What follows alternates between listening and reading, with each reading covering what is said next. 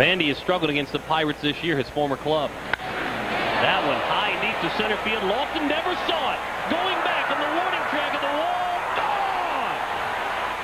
A grand slam home run for John Vander, his third of the season.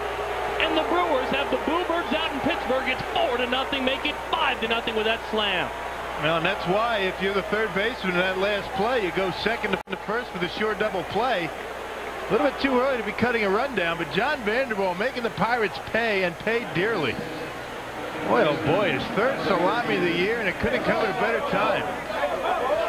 Well, the Brewers come out of the All-Star break swinging the bats a little bit.